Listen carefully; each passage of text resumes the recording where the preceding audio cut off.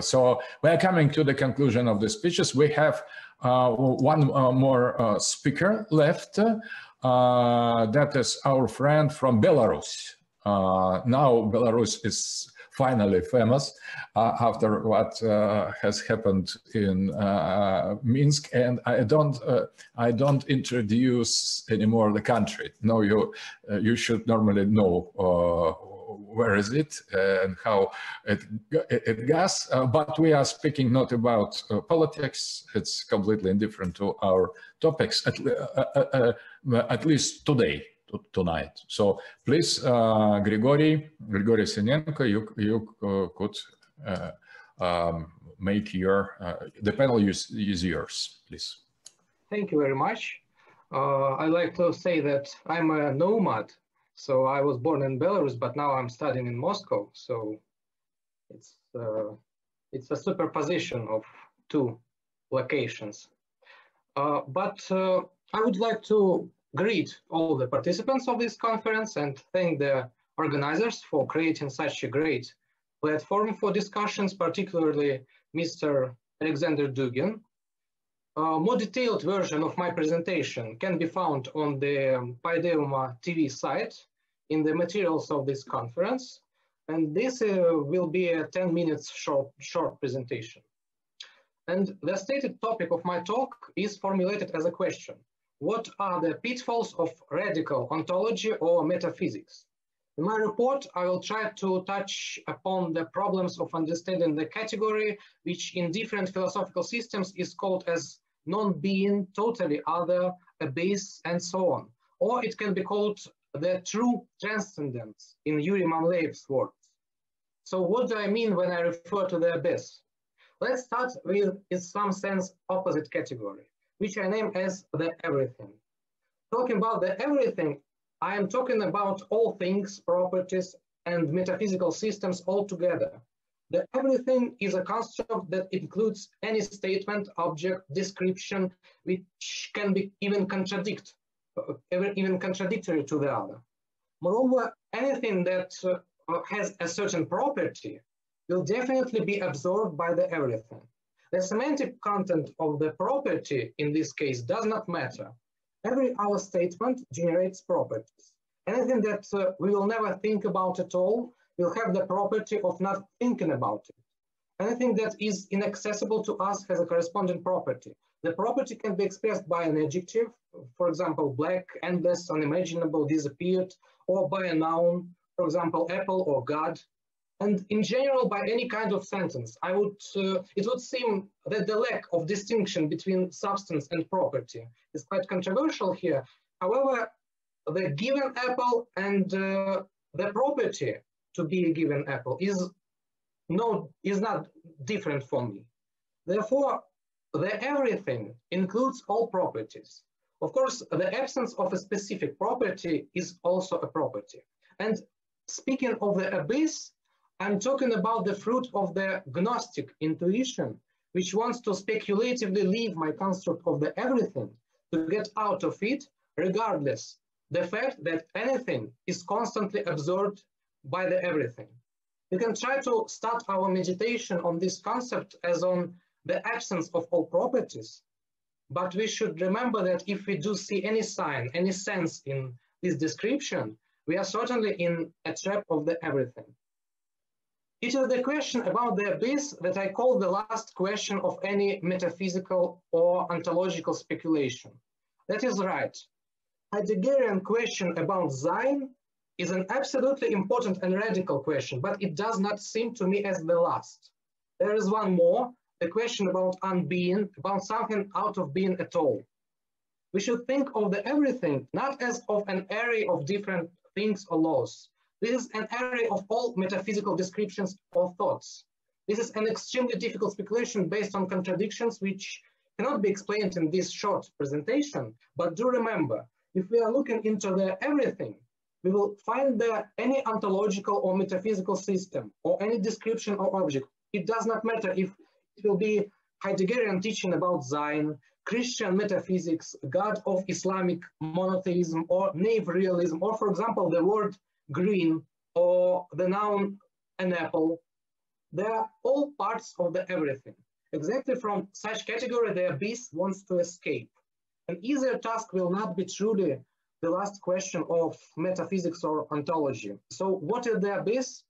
We cannot give a certain answer, but what I can do now is to say that in any case, now any property, except for the above paradoxical absence of all properties, can be easily attributed to the everything, which at least will allow me to accumulate under this signifier the layers of diverse metaphysical doctrines that thought of their highest categories as of something that has some kind of certain properties, which seems to be a demonstration of the very useful classification tool for metaphysics. So how proposed approach works? Let's look on some examples. So Yuri Mamleev in his work, The Destiny of Being, says that, quote, God is only the body of the truly transcendent, speaking by the analogy, and not the essence of the transcendent. The latter is, as it were, the true darkness, the true ocean that surrounds reality. In relation to God, this darkness is the same as the spirit in relation to the body. Of course, taken into account that such an analogy is purely external in nature. And he also says that, quote, a complete positivation of all negations, evil and death, are the cracks into the abyss, end quote. So, of course, if we are thinking about the abyss as an outer layer of metaphysical nesting doll, or if we give a privilege to any practice, for example, to the practice of evil, that is considered as a way into the abyss, and if we think that any connection, even if we call it as anti-connection, can be established in the abyss, we are attributing a certain properties to the abyss, therefore, we are in the trap of the everything. So let's, for example, now look at the philosophy of a prominent Islamic thinker, Haidar Jamal. The general line of his thought will be the insistence on a fundamental distinction between true monotheism and Guinonian perennialism, and in general various forms of teachings about God at the highest concentration of all forms of being. Jamal's monotheism is a doctrine of radical opposition. God is radically not identical. God is not identical to the world, is extremely apophatic, and the only one directly opposite to the cataphatic unification of all. But the problems here are obvious. The very speaking through the prophets, that is the participation of God in a certain plan for humanity, is certainly a property.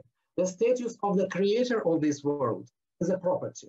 Being not identical to something, irreducibility to something is a property. Thus, even so understood God, who is the radical opposition to everything, is taken in, is eaten by a non-naively introduced category of new everything in my understanding. So let's mention well-known author Pseudo-Dionysius the Areopagite. His philosophy, what is especially remarkable for us, is filled with contradictions and intentional contradictions. It is well known that the Corpus Areopagiticum contains both cataphatic writings and a purely apophatic writing on mystical theology, which contradicts to cataphatic statements. In other words, God is both goodness and not goodness at the same time. The Godhead is not such, exists and non-existent. But unfortunately, we already know that any extremely paradoxical property is nevertheless a property.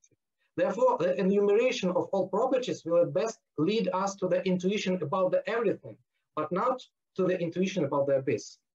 And in conclusion, I say some words about the philosophy of the New Age Gnostic, Matthew Whiteman. In his article, The Serpent's Servants, Disciples of Ein, he introduces an unimaginable metaphysical category, Ein, which is radically different to the Ein Sof. So he works in the framework of Kabbalistic metaphysics. And Ein is the state of impossibility of any possibility. And Ein Sof is the state of possibility of all possibilities. But unfortunately, even in this marginal thought, this strange category named Ein has certain properties. He says that this category coexisted with the possibility of Ein Sof within the framework of some difficult to describe construct of void. And he describes Ein as something where there is no creation, there are no God, there are no nothing. This is the ultimate oblivion beyond oblivion, the oblivion of oblivions. But these are certain properties. They are unimaginable, they are contradictory, but they still are properties. And these property mistakes seem to be a real problem for me. So for the conclusions, I would say first, a view is possible, a lens is possible, according to which even the most radical teachings and schools of thought concerning the subject of the abyss could not overcome some of the property mistakes. And the second, from my point of view, the basis of the non-naive discourse about the abyss can be formulated in the language of contemporary philosophy, even with all the requirements of modern academia. So thank you for your attention, and I will be glad to receive any criticism or comments. Thank you, Gregory, very interesting. And this category of abyss was certainly central to all group that I belong from the beginning. For Yuri Mamleev, you have cited Gidar Jamal, about whom Meirim Aitkulova has spoken. We could mention the other great, one of the three greatest thinkers, I think, Evgeny Golovin. And here there is participates in our conference Sergei Zhigalkin, a Russian philosopher who was one of the friends of all of them, all three of them. So that is really some kind of heritage, of metaphysical heritage of Yuzhensky Period, of Mamleev, or of Gidar Jamal, Eugene Golovin, and I'm very, very happy that we have mentioned this great mind, because they have prepared precisely the things we are discussing, that they have discovered traditionalism, they have created the soil and ground, metaphysical ground for the concepts and theory of radical subject and all other topic we are discussing today. So it is real homage to them, and really opportune. So now, about abyss, I would like as well to recall very interesting understanding of Heidegger. Heidegger have dedicated to the concept of abyss very important passages in his works, and he has said that the real ground, Grunde, must be abyssal, must be abyss. The only real ground must be non-ground. Urgrund oder Grund muss Abgrund sein. Abgrund, abyss. That means that if Heidegger has explained it very beautifully, very beautiful. So he has said, if there is the other ground outside of this ground on which this ground is situated, it's just not ground. It's not just something that is in the middle. It is not ground. But the only real ground should have no ground beneath. So, but what is abyss, Abgrund? That has no ground. So that is very, very dialectical and very metaphysically important definition of the abyss. Abyss is the fundamental, and apophatic tradition of Plato, or Christian Platonism, as Dionysus of Areopagite, they fits in this definition, as well as dialectic of Schelling, Hegel, and Böhme. There is one more writer and philosopher we need to concentrate our attention on, is the first German philosopher, as Hegel has called him, Jakob Böhme. That is greatest mind. If we could get through his naturalist Paracelsian hermetic language, we arrive to the precious aspect of the real fundamental roots of the metaphysics. That explains many things. That explains Schelling, at least. That explains through Schelling Hegel and Heidegger and many other things. So I would like to and Böhme has dedicated to the concept of abyss, to description of abyss as dialectic between Herrlichkeit und Bitterkeit. That was very important description of the abyss. So the abyss can be described in correct metaphysical way and put inside of Schellingian concept of B. Schelling has concept of three principles. That is direct definition, continuation of Jakob Böhme vision of three principles. And Schelling calls that A that equal to B, the first principle, A that is not equal to B and equal only to A, that is second principle, and that is third A, that is spirit precisely, that is totally indifferent to the being or not being. So that is extremely important way to describe the abyss. So my remark to your presentation, very interesting indeed, is that there are the theories of description of the abyss, and there are philosophical schools how abyss was put inside of theology and ontology. And that is not the chance, not a casual, that precisely Schelling we find out in the beginning of Russian religious philosophy. And we have now other philosophy than religious, than Solovyov, Sophiology, Florensky, and Bulgakov. And they were attracted not so much by Schopenhauer, by Kant, absolutely no by Kant, or by Hegel, but by Schelling. Schelling is the key to Russian philosophy. We have only one kind of not fully established philosophical tradition, that was Russian religious tradition, philosophy, that is called Sophiology, Solovyov, Florensky, Bulgakov, and Slavophiles as well, and all of them were inspired directly by Schelling. More Orthodox, Christian Orthodox, more metaphysical, more Eckhart, more mystical Orthodox, more Mount Athos, more Hesychast philosopher, and more closer to Russian and Greek, I would say, metaphysical tradition. So, but abyss, it's really important term that we need to explore more, and I agree that's one of the term that should be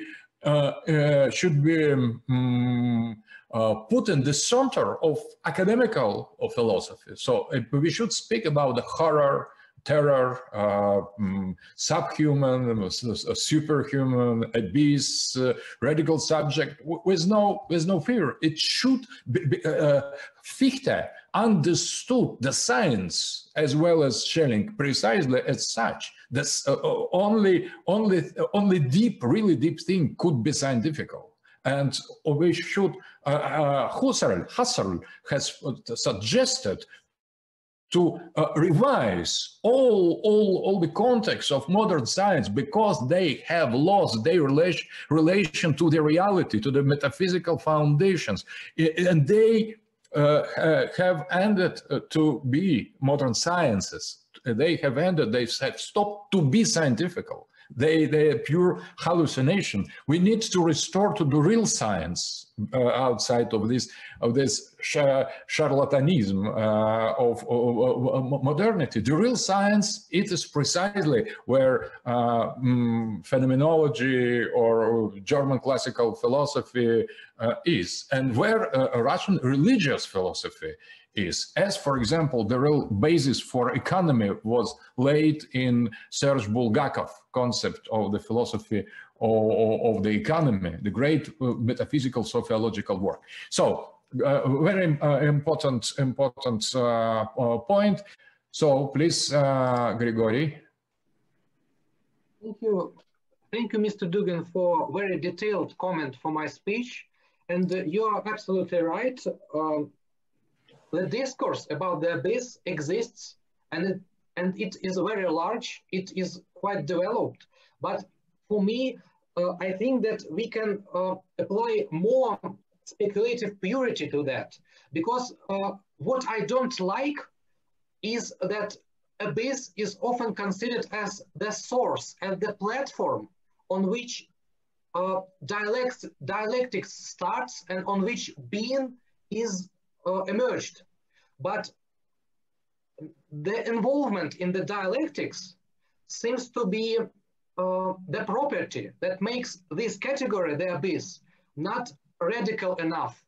I would say that in this way. I think you understand me.